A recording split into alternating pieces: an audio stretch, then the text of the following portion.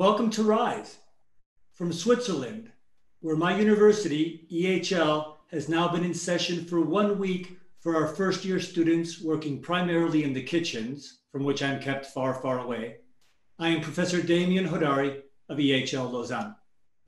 And from lovely London, where this summer week it's going to be hot. My name is Anita Mendiratta, and I'm excited to be a co-host with Demian on RISE. And I must say today is a very, very special occasion.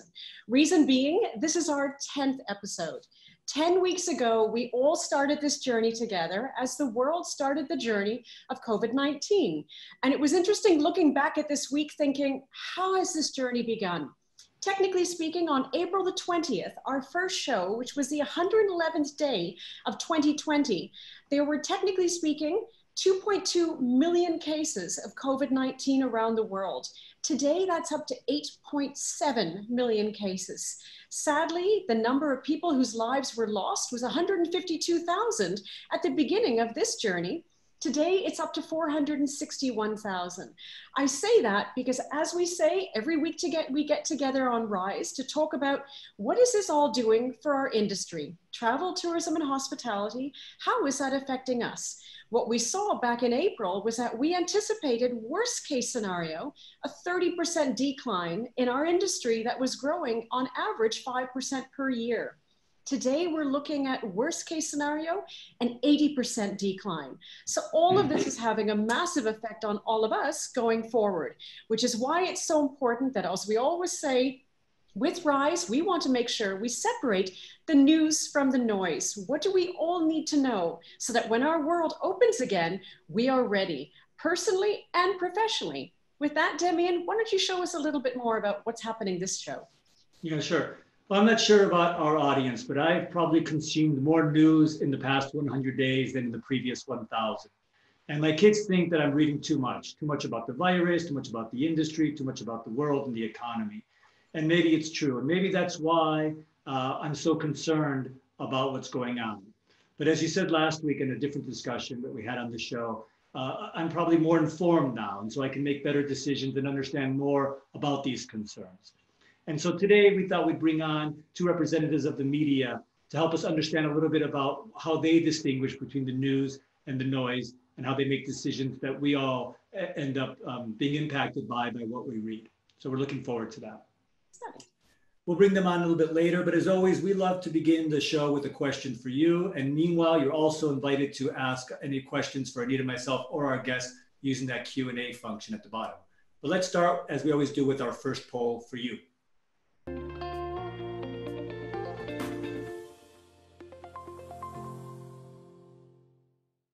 All right, so webinars in a clear first place, Anita.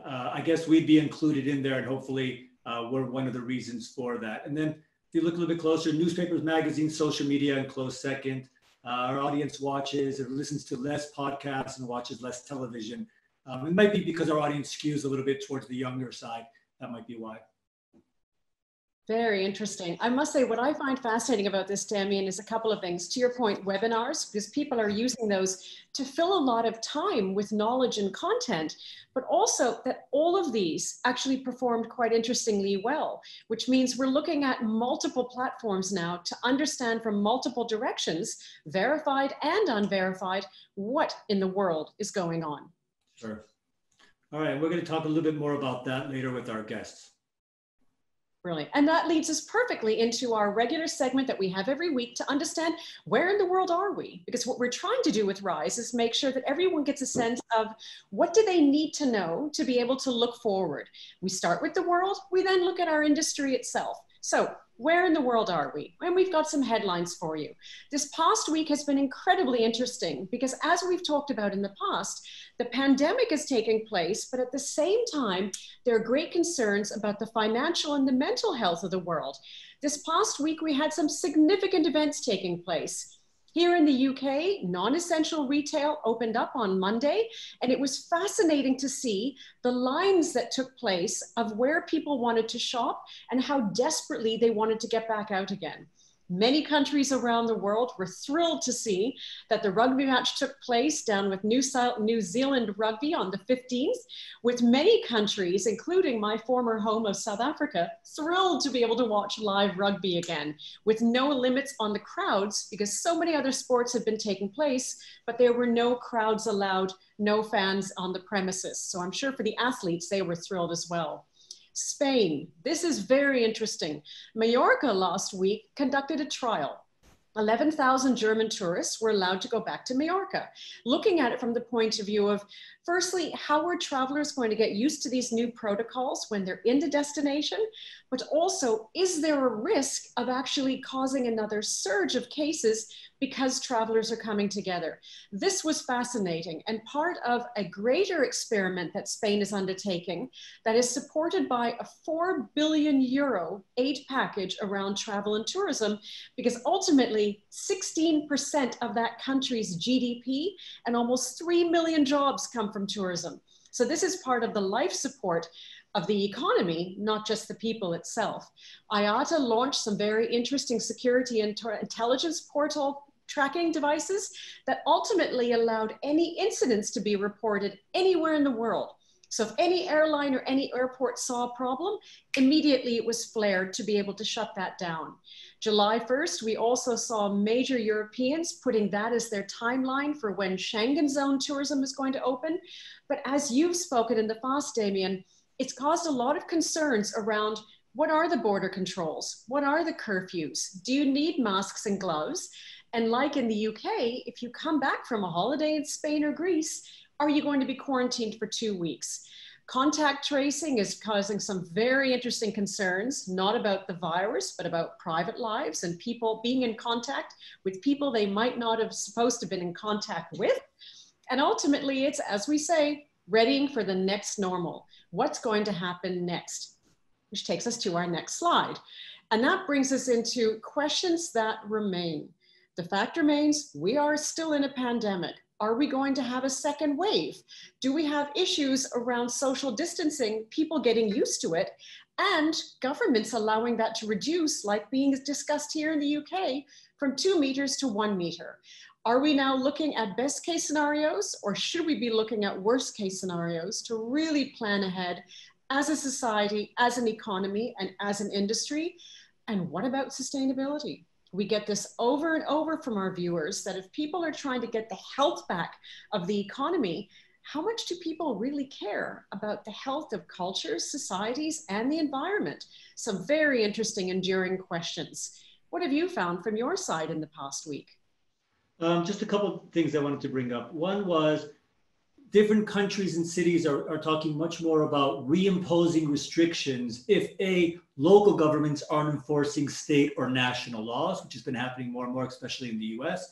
And second, if people are not following the guidelines. So we've seen some restrictions being reimposed in Germany, in Beijing, and in Botswana as well, especially because they had only 8 new cases, but that was enough for the government to impose some extreme lockdown once again.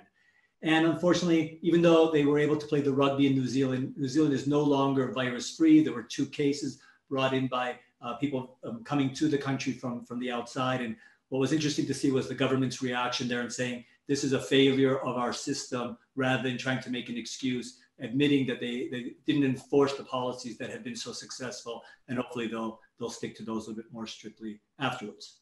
How about the industry, Anita?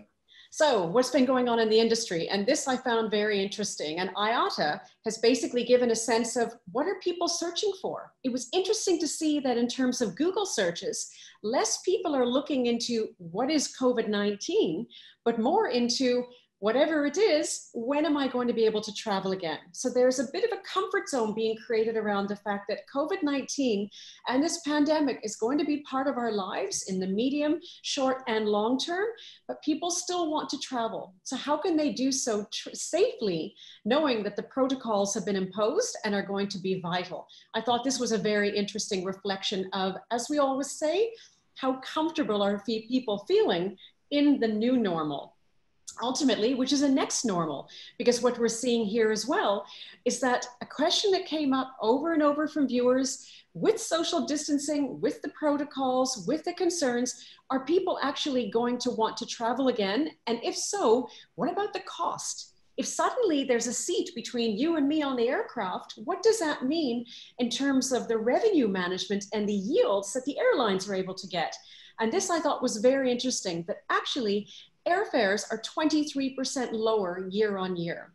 Now, bearing in mind, this is domestic travel, because we know that many government policies and bilateral agreements are allowing for carriers, especially low-cost carriers, to get back in the skies. Internationals have a long way to go, but it was very good to see that for those who are willing to travel and try out the next normal until we know that we have a vaccine and we can actually manage the process going forward, in the short term, people are looking at getting back on the plane, and they're doing it so with the help of lower airfares. I thought this was rather encouraging for those who still want to get out and travel and feel confidence, which is ultimately the currency going forward, is going to be there on their side. And your side, Demian, what did you find? A couple of things. I found this really interesting, the fact about Berlin nightclub tourism, right? In 2017, there were 3 million tourists that came to Berlin for the primary reason to go to the nightclubs. I was astounded by that number. And it generated 1.5 billion euros in revenue from those tourists, you know, including their hotels, food, et cetera. Unfortunately, these nightclubs have been shut down 100% over the last few months due to the virus. And so I brought this up because we talk so much about hotels or restaurants, airlines, cruises. Let's not forget all the secondary or tertiary industries that depend on tourism and feed into the overall tourism market. And I thought nightclubs is not something we normally think about, but it's clearly having a big impact on the market in Berlin and the people who own those establishments, most of which barely break even in a good year. So this year must be extremely difficult. Got a second one, which is some sad news from Hilton that last week laid off 2,100 corporate employees. So we know that we've seen unemployment, for example, in the US at 70% of all hotel employees, but those are primarily at the operational level in the hotels. These are 2,100 corporate jobs that have been slashed from one company. And I bring this up not only because it's another sign that things are tough, but the way these companies are looking at these positions and taking 3 positions and maybe making 2 jobs out of it, eliminating entire positions. I'll be very curious to see how many of these jobs, not just at Hilton, but at all the firms that are doing this or will be doing this, how many of these jobs are actually going to come back at the corporate level? Or are these firms really going to be making an effort to work in a leaner fashion in order to have a better ability to withstand crisis in the future, including a second wave or a third wave of this current crisis? So we're wanting to watch that going forward. And the third one is from our friends at STR, sister organization of Hotel News Now, that we'll have a guest on in a little bit. And I've always been fascinated by the extended stay segment, because if you look at the left chart, for the last 20 years, it has outperformed the overall lodging sector in the US consistently over 20 years in terms of occupancy. And then if we look more closely at the chart on the right over the last few months, we see that that continues now, meaning it's a bit more resilient than the other sectors of the industry. And I think there's a couple implications here. One is clearly extended stay is doing well because of the demand for kitchens and more room that people want if they're going to be locked down. But secondly, because of the resilience, I think we're going to start to see more investment going in this direction, like it's been in the States. It's grown at 3 times the pace of the other sectors of the industry in terms of supply. And I think you're going to start to see more of that in other areas of the world as investors start to realize, hey, this is a segment that not only has performed well historically, but is more resilient during times of crisis like now. And that's what everybody's looking for. That's such a great one to show, Demian, because I must say, we always talk about the fact that ultimately consolidation and pivoting are going to be vital in terms of the industry moving forward. And this is a great show of the fact that a traditional smaller model, though faster growth, is now going to impact the traditional model of accommodation.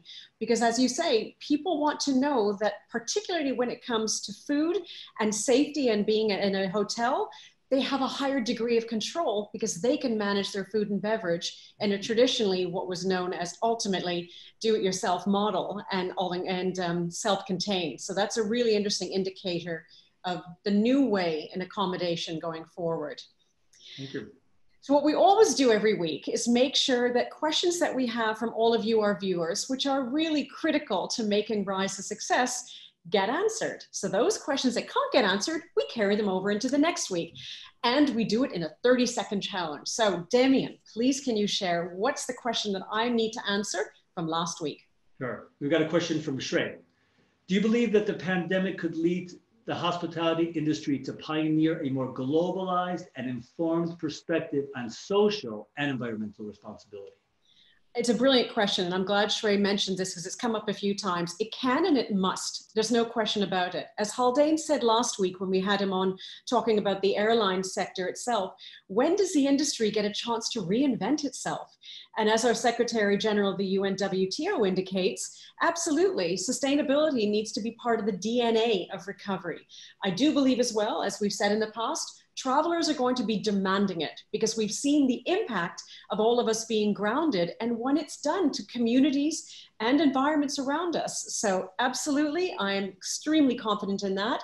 And people are putting their minds to it even before doors, skies, and borders open again. How was that?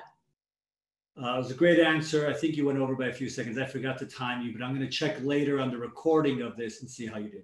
Okay, I promise you I will not forget to time you on this one. So we had a couple of people asking some really important questions about, again, the airline industry.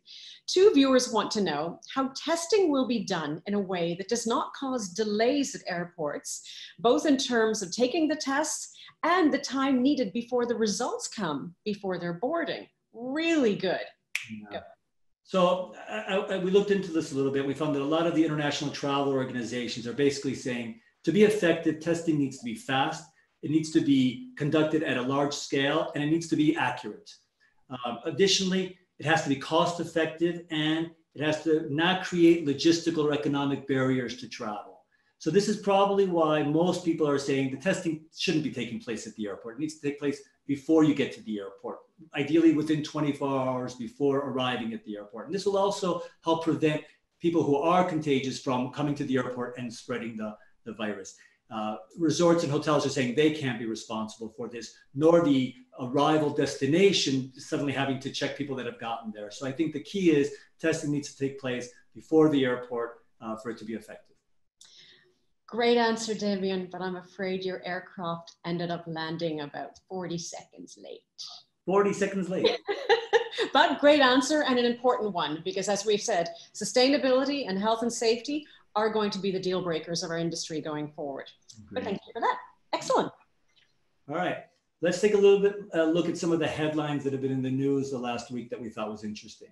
I've just got two for us today. The first one is actually a combination of three headlines, basically painting a picture of the New York City hotel industry. And I chose the New York one basically because I found the articles on it, but I think it's representative of a lot of places. As travelers are visiting these cities and hotels start to have more occupancy again, that's a positive, but we're starting to see some stumbling blocks in the way the hotels can actually operate. If you look at that first one, New York City hotels battered by pandemic face rift over safety rules. There are disagreements between employees and their unions and the hotel owners and operators about what actually is required to maintain the safety of the employees and of the guests. So everybody agrees they need to wear masks, certain outfits, cleaning products. But what about the idea that a lot of the operators and owners have of only cleaning the rooms before the guest arrives and after they leave, and maybe touching up the room if the guest requires? But the unions are saying, well, this is going to decrease a lot the need for housekeeping staff, and we want to make sure that all these people can get their jobs back. And so in a lot of places like in New York, they're asking that all rooms be cleaned every day to create those jobs, as well as they bring up the point of housekeepers needing time to change into their outfit, not just housekeepers, but all employees in the hotel, so they're not traveling back and forth through the city using their uniforms, which will also provide more safety within the hotel. And of course, owners and operators are saying, well, this is going to be too expensive in this era where we're already seeing a lot of financial difficulties. And so they're not necessarily in favor of all those. And I bring this up because there's a lot of issues like this that haven't come up yet that are going to start coming up between the different stakeholders, not only in the hotel industry, but in all sectors of the industry. And I think it's particularly important because we're already seeing some hotels saying they're not going to reopen. Most notably, the Marriott Edition in New York City is saying, we're not going to reopen. We just can't do it financially.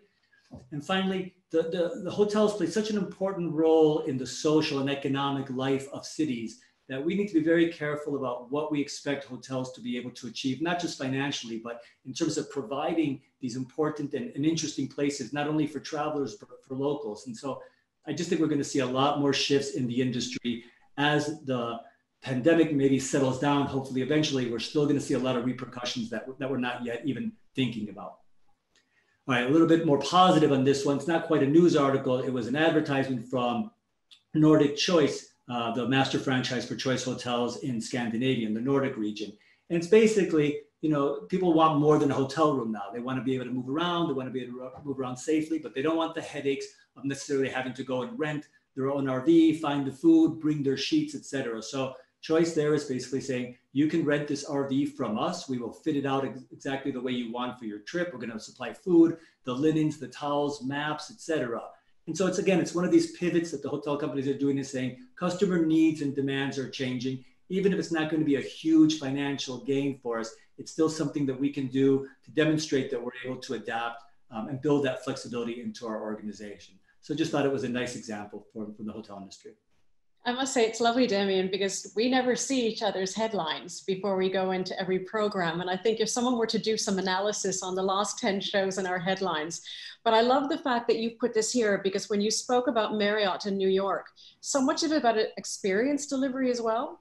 And how do especially luxury brands offer that luxury experience when the protocols are at risk of completely snuffing them out because people just have to wear masks and wear gloves? That's a really interesting one as well. So there could be economic reasons, but also just brand protection reasons as well, which this piece is great because it shows that with these individual offerings, the control of risk is in the hands now of the travelers rather than travelers and staff being nervous. I think that's really good. So we'll zip into mine. And mine actually taps a little bit into what we spoke about in the what's going on in the world. I thought this was fascinating. And I really wanted to take a look at when the UK opened up its non-essential retail, where did people go and how did they respond? And I thought this was interesting from the point of view of simply exactly what it says, that ultimately when people are so excited to get back out again, that they forget the social distancing issues and the need for it. We've said since the beginning, this is an invisible crisis, which allows people to get comfortable in the discomfort zone. And what I thought was fascinating was when I was watching the news itself and they asked someone, why did you line up for 4 hours to be able to go into, interestingly, Primark? And the argument was, I just wanted to feel normal again. So part of it actually isn't about going out and spending money. It's just being able to go back to what routines we had. Even if there is no going back, it's now a next normal with the masks and the gloves, but the credit card also in hand. This takes me to my second one, which I must say, this scared me terribly when I saw this. It happened on Wednesday, which was a special day for me, but it eclipsed it very rapidly. Because when I saw how quickly this case coming up in a market in Beijing immediately caused 27 neighborhoods to be shut down, 1,200 flights. What scared me was, I thought it was fantastic, the speed with which the market was shut down and mobility was shut down. However, there are questions. Was it animal to person? Was it person to person? Because the markets are so crowded and people are shoulder to shoulder, which means by implication, what is the mutation of this virus? The current hypothesis is that the virus actually came from Europe. So now we've got this virus that's traveling around the world, getting more robust. What does that mean in terms of second waves? Because second waves translates into worst case scenarios for societies, for economies. This scared me enormously, but it did give me some peace of mind and feeling at least people are taking it very seriously, very quickly. So that was great. But that then leads as a bit of an entry into what our guest segment is about in saying, for all of the media that we've been watching, all of the news, it has been critical. It's been a life support system because people have been disconnected from the world.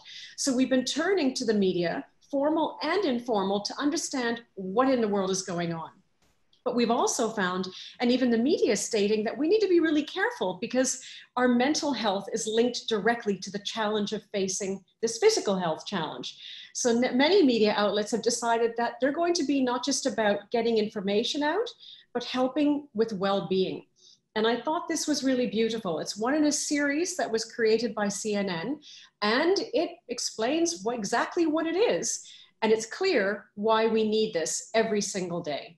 Please.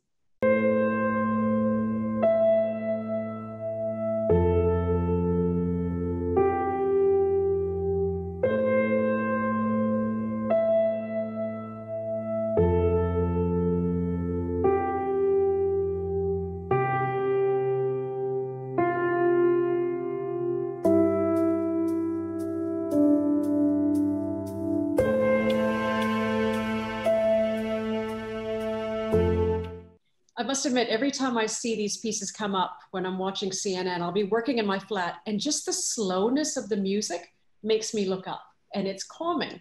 But I also love about the fact that these little clips are taking people around the world, because even though we're all grounded, travel has become a huge source of inspiration for all of our lives. So we're able to still keep traveling, even though we're grounded for the next X number of days.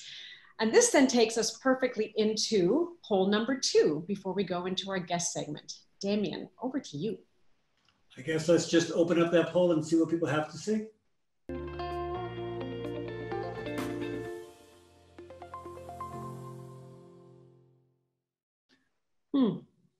More on the concern side. Very few saying they're more confident from what they're reading. So I think this goes a little bit to what I said with the introduction to this segment, right? Reading more, making me more concerned, but yet making me more informed. And hopefully that's what the media is all about, is trying to make us more informed and not necessarily, swaying us in one direction or the other, which would be more, I guess, the noise. Absolutely. All right, let's get our guests on. And I'm going to let you, Anita, introduce them both, please. Excellent. I'm very excited to introduce this segment. We're going to be talking to the leaders and hearing what they're saying about news versus noise. Now, interestingly, we've got ultimately a review of the spectrum of media, because media has become a very generic term, especially with social media and all of us with our mobile devices now being the media. But media has a model. And it's important that we understand that. And that's why with RISE, we try to have guests on that help us understand that. So we have the two sides of the spectrum. From the editorial side, we have Stephanie RICCA, who's the editorial director of Hospitality News Now, a highly, highly respected and regarded specific industry network and platform that allows us to get a sense of what's going on in our industry and should we be more concerned or more confident.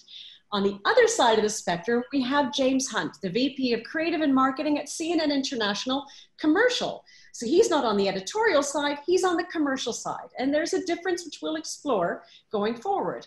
So welcome to you both, and I'll hand it back to Demian to do the first question to you. Yeah, as always, we'd love to hear what our guests have to say about the results of that second poll. So as you saw, it seems that people are more concerned from what the news is reporting rather than feeling more confident. Does that resonate with you? Maybe we can start with you, Stephanie. Yes, and thank you, Anita and Demian, for having me here. And I was really interested to see what viewers would say in response to that poll. And I would say that from my perspective as a traveler, I agree. From my perspective as an insider, that I'm more concerned. From my perspective as an insider, knowing a little bit more about the travel industry, it's funny because I get a lot of, my friends and family who are asking me, well, when do you think we'll be able to travel? Because it looks like the news is so bad and we're really concerned about it. And I will break it down with them and say, okay, maybe if you drive, you control the process a little bit more and you can feel confident about hotels for XYZ reason or about destinations. And, you really have to break it down. So I think that was a really emblematic poll and response of how I think the world is feeling versus maybe if you dig down into it, it can be a little bit more clear and more confidence building. Yeah. Okay. And James, how's your view on that question? Well, again, hello, everybody. Thank you for having me. Yeah, I'm not hugely surprised as well, to be honest. I think we're still, in the early stages, I think, as you guys have been talking about coming out of the crisis. So I think, there's obviously been an awful lot written and said over the last few months about the sort of stages that we're going to go through. And interestingly, we've done quite a lot of research into that as well. So I think there is still anxiety out there. There's a lot of information to process as well. But I think the hope is that, you know, as we continue over the next few months, that people will start to feel more and more confident about, you know, going out and about more. Okay. Brilliant. I have a question for you both, and starting with yourself, James. When I introduced you both, I spoke about the spectrum between editorial and commercial, and it's often referred to as church and state. What is that all about, and why is that important when it comes to media, especially in today's day and age of social media? Sure. So I work on the commercial side of the network, and we effectively provide financial support for the news gathering editorial teams around the world to do the work that we see and hear every day. And we do that broadly in 3 different ways.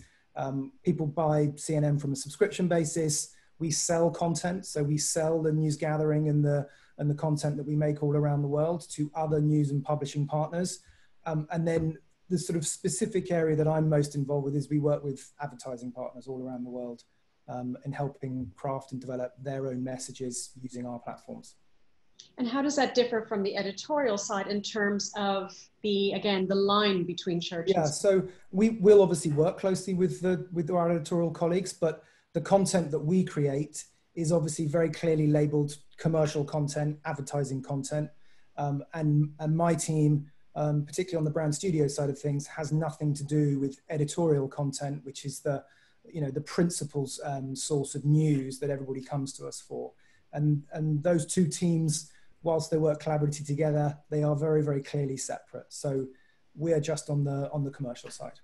Brilliant. And Stephanie, from your point of view as well, how do you interpret the line between church and state from a trade publication perspective? Well, and that phrase I've always laughed at, because in my years as a journalist, I've always wondered who's the church and who's the state. But, you know, for trade publications, so Hotel News Now is primarily a business-to-business publication, also called trade publishing, where our audience is very built in to our industry compared to a more consumer-facing publication like CNN, where CNN is going after so many different facets of an audience based on their content. So we have more of a niched audience of people who are there because it's their business. So for that reason, I think that separation is a little bit easier to handle. So I manage the editorial side of Hotel News Now, which is very, very news driven, and it's very hands off from our business partners. So our business side, of course, is doing, like James mentioned, selling advertising, selling, you know, various related products that fit with our editorial model. But we're very lucky at Hotel News Now that, you know, we're part of the STR family, where we get a lot of support, and we're allowed to and encouraged to pursue the news in a very pure form.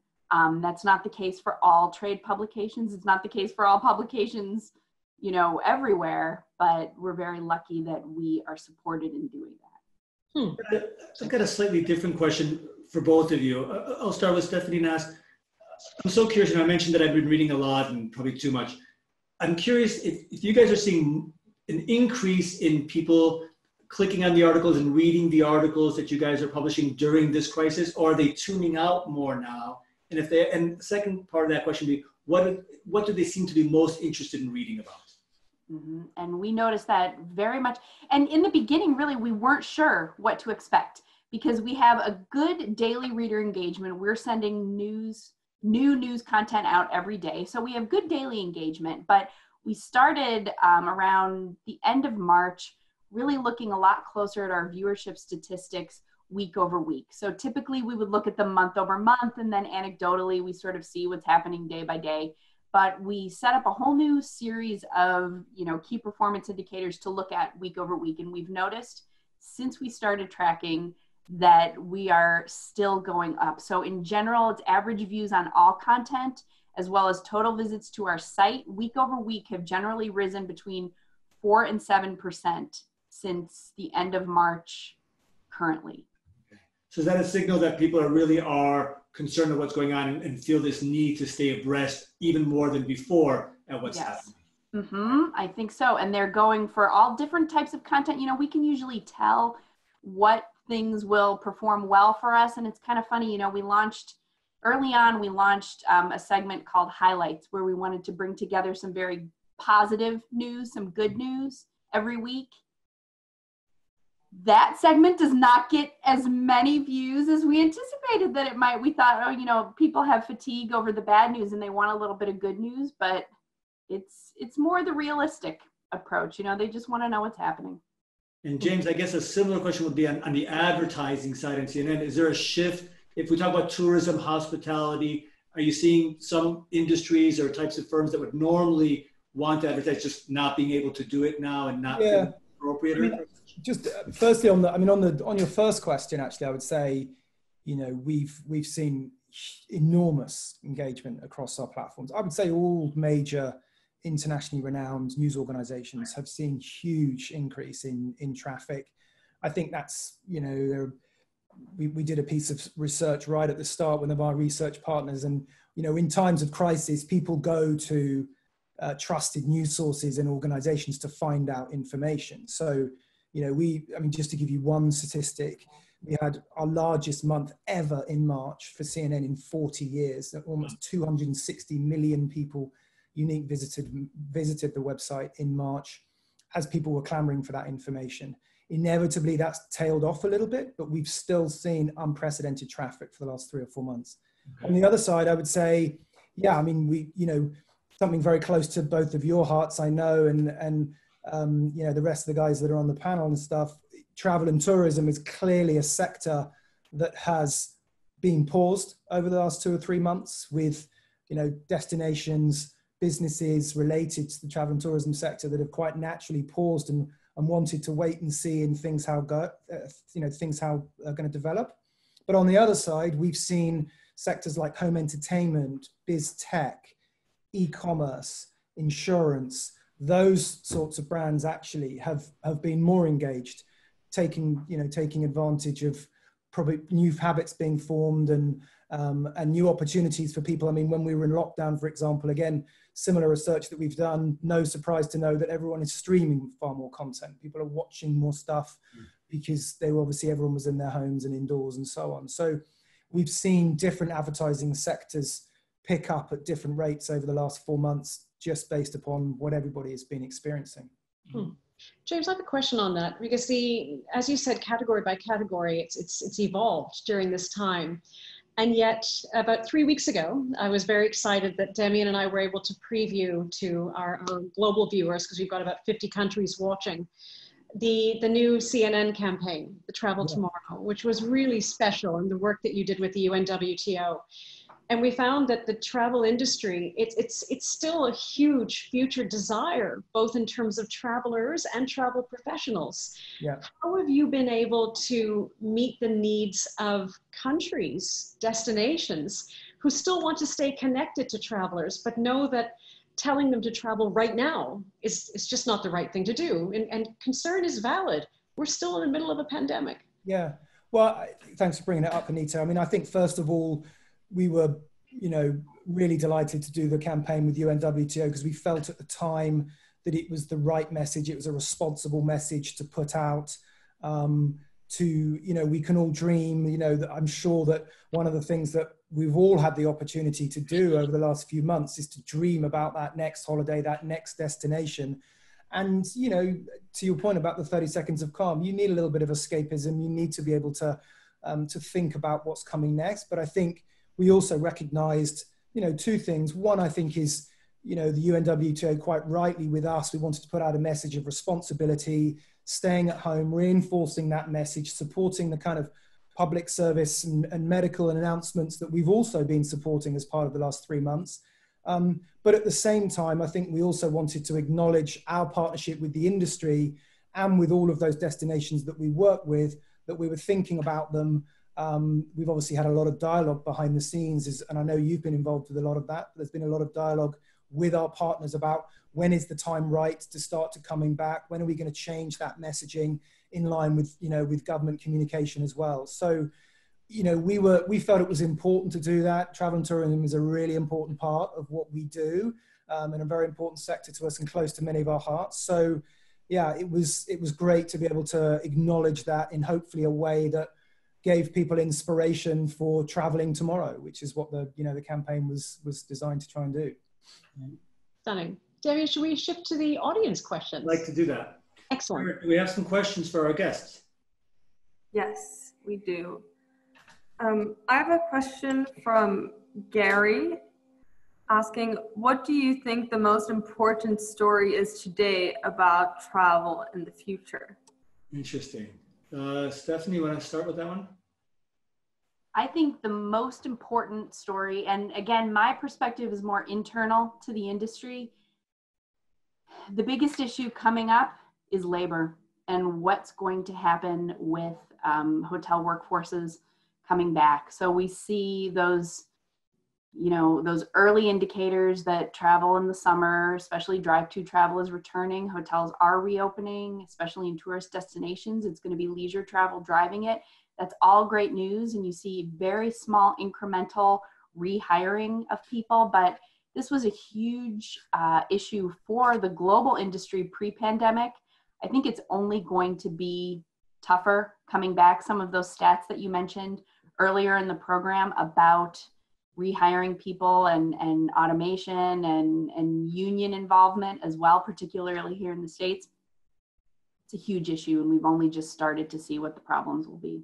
I agree completely. And James? Change, I would say. I think, I just think everything is going to be different. And I think people have to,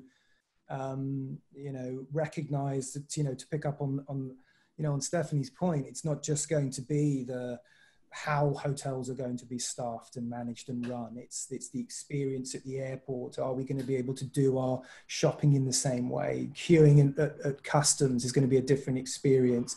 Everything, I think, is going to be different. And I think that combined with that sort of probably that first time that you do go on a journey and you experience that change, I think is the other big thing. I think it's going to take time for us all to get used to it. And I think, businesses and the supply chain and how we experience tourism, travel and hospitality, which is another big part of that, I think is important for us to recognize that things are going to be different and different for a while. Thank you. Sarah, we got another question? Yes, we do. Nicholas asks if you've observed or experienced any form of paradigm shift in the advertising sector. James, has there been a big shift?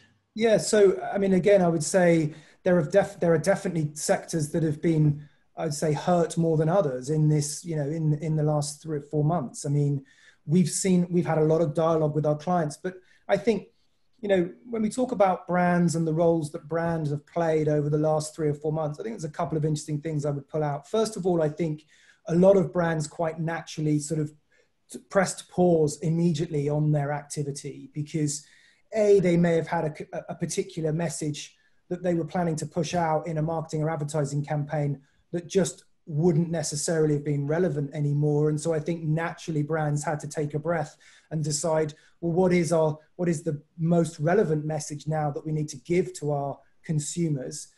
So I think that's important to note. And I think the other thing is then it's saying, well, what do our consumers want to hear from us at this particular time?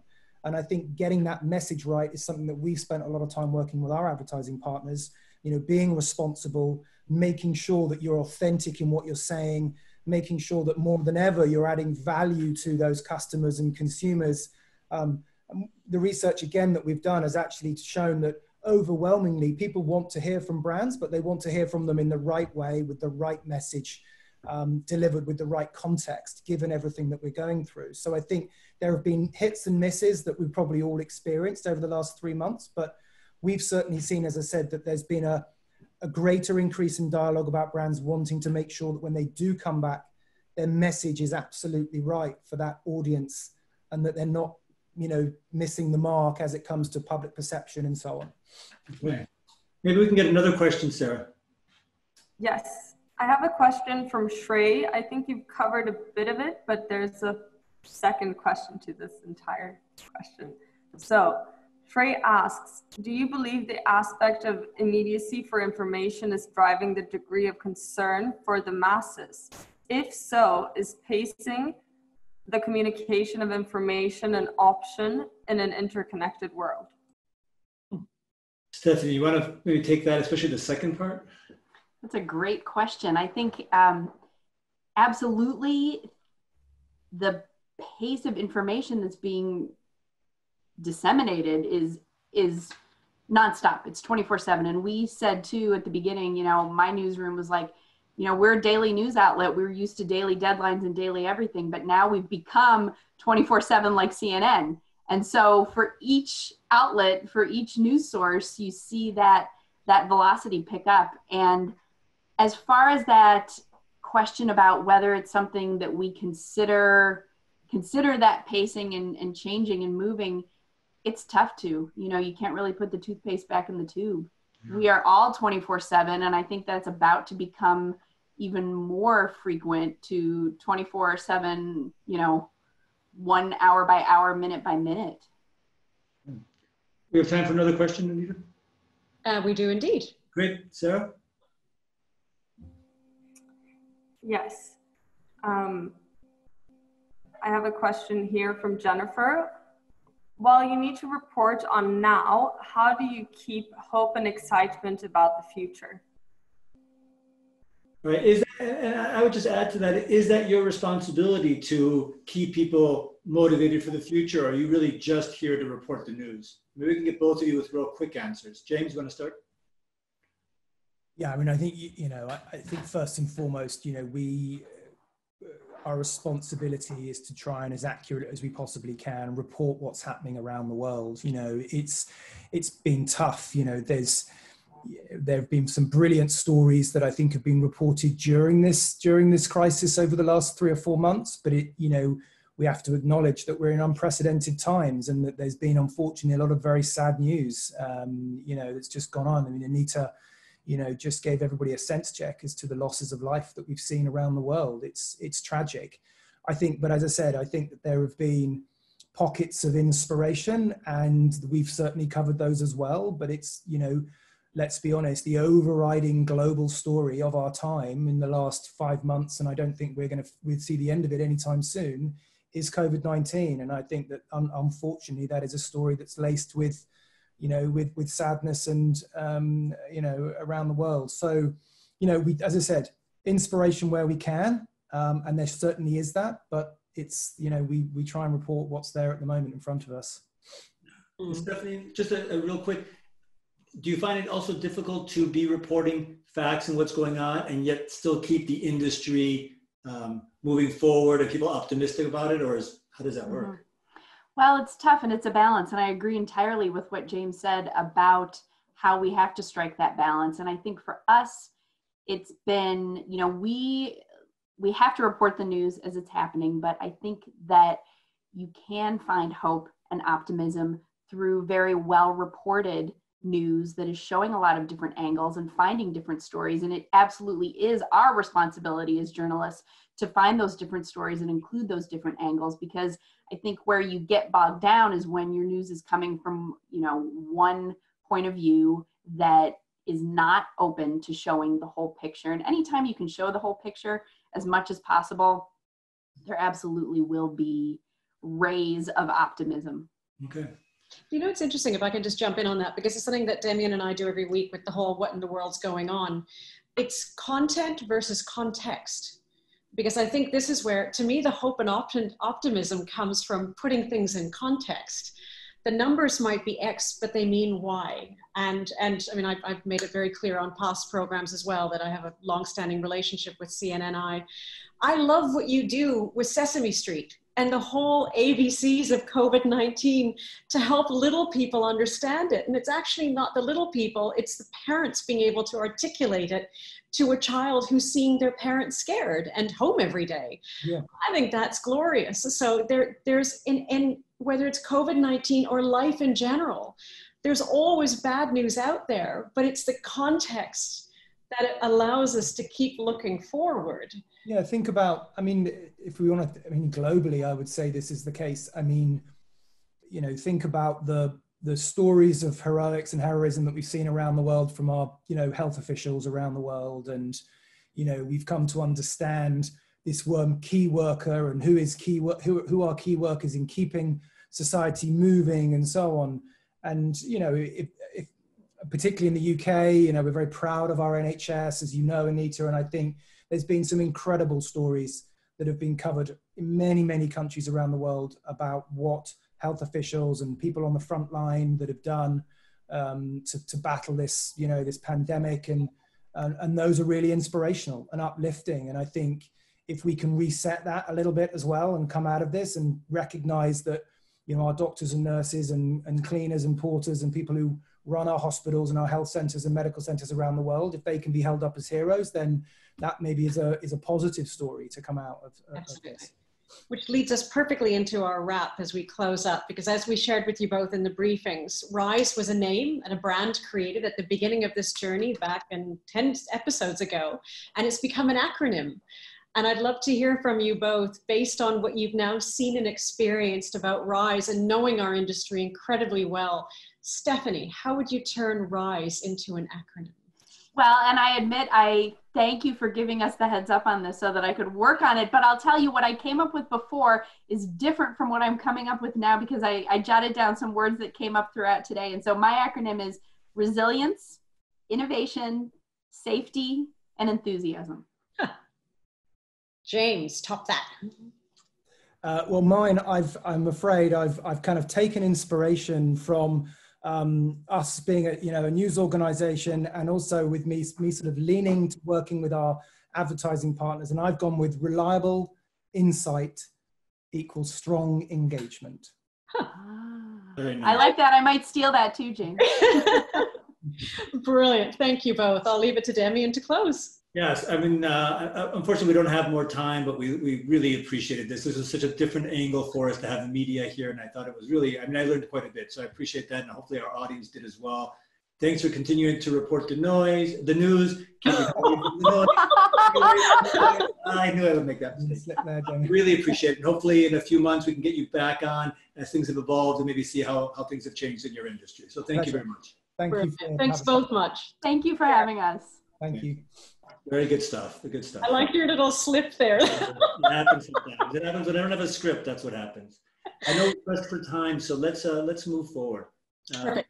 I think it's concerns and confidence. Indeed, indeed. As we always say every week, I ask the grout, what are you concerned about? And I see if I can put my rose-colored glasses on and find the confidence behind it. Sir. Look, I think it's a little bit what I said in the beginning with the news piece about the unions and all the repercussions that are going to be arising from the pandemic. So we're just touching the surface now. We looked last week a little bit at some of the issues as well, lawsuits that are going on. Now we've got union problems. And I think my concern is that we don't know all the implications of this, not just health-wise, but what does it mean for labor? What does it mean for financial institutions? What does it mean for owners, for operators, for the tour guides, for everybody in the supply chain? And so we know what's happening now and how people are dealing with it, but the implications 6 months from now, a year from now, you know, I'm already pessimistic about the future, about the 6 months, 12 months. So that's my concern. Your concern's 1,000% valid. And it goes back to what Stephanie said about labor being a huge issue going forward. We're losing 1 million people a day. And that's where it's a very valid concern, because we've got a long way to go. And I'm confident we'll get through it. It just frightens me how long the next normal, and then the next normal, and then the next normal will be. And I think related to it is the fact that nobody knows, right? So we don't know, the governments don't know, the companies don't know. We're all working through this, you know, in real time. And I think it's a challenge. And I think it's gonna be a lot of learning from this. And hopefully, you know, we'll be better prepared for the next crisis. And hopefully this crisis will get better managed as we go forward. Stunning. Looks like we have one last question. Oh, good. Sarah? Yes. We have a question from Daniel. Do you see budget hotels and low-cost airlines taking longer time to recover? I think it's the opposite. I think what we've been seeing so far is the lower-end hotels are outperforming the higher-end hotels. This is because people are concerned about money. They're generally more near the highway. They're generally more about driving distances. We don't need international travel to go to those. So on the hotel side, I absolutely think it's the opposite. I don't know, airlines, Anita? Similarly, I think because so much of it is regional travel, it's the low-cost budget airlines. So they're going to be on the front line. Absolutely. Yeah. Stunning. As we wind into the last session, as we always say every week, we want to hear your story and get a sense of how have you used these 150 days and how are you making sense of your next normal in our industry? And so we've asked you, please do send us an email at riseweekly2020@gmail.com. We'll tell you what to do in terms of putting your little video together. And we have Scott as this week's example. Hi everyone, I'm Scott. I'm Singaporean and I just graduated from EHL. Recently, I moved to Dubai to join the Kempinski regional office, and this move has proven to be more challenging because of the COVID situation.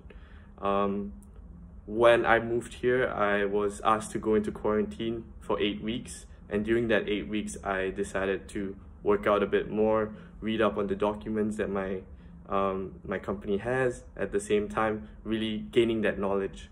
And with that, it really made me stay motivated because I knew that once I get back into the office, I had to do more, and I had to really try to impress my bosses too. And this was one of the reasons why I kept being active, and I knew that I needed to be better when I get to the office. So yeah, that's my story. I hope you enjoyed it. Thank you. I really like the fact that he recognized that he had to take advantage of that time to improve himself, learn more, so that he could deliver even more afterwards, partly so that they would keep him on. And second, this is what we've been telling people who are out of a job right now. You've got to find a way to add additional value. You have to go beyond what you were going to do before this, because there's just not going to be the jobs, nor at the corporate level, like we saw with the Hilton example, nor at operational. So I appreciate that very much. Great example of digging deep. What's up next week, Demian? So next week, we're looking at the future of online booking, right? This is a critical part of the whole value chain. We know that the Expedias and Booking.coms of the world have had a frenemy relationship with a lot of the organizations, hotels, airlines, et cetera, that they sell on their behalf. And we're going to see some fundamental changes, I think, in this industry going forward. And so we've got a true expert with us next week to help us understand how this is going to evolve. Stunning. So as we wrap up, as Demian and I always say, please keep in contact. Our website is there for any past episodes you want to say. And from both of us, a sincere thanks for being with us for these 10 episodes. We started this journey with no end point. And as long as the industry needs us to keep doing this, we're going to keep doing it for another 50, 60 episodes. What do you think, Demian? With maybe a little break in between. Indeed. So until then, to our Wizards of Oz behind the stage, Jessica, Grace, Katya, and Sarah, thank you as always for doing such a brilliant job itself. To everyone watching, we look forward to seeing you next week. If you want to stay on for some extra questions, we will hang on. But until next week, stay safe, stay strong, stay home, stay hopeful, and keep your hands clean. We'll see you next Monday. Bye, everybody.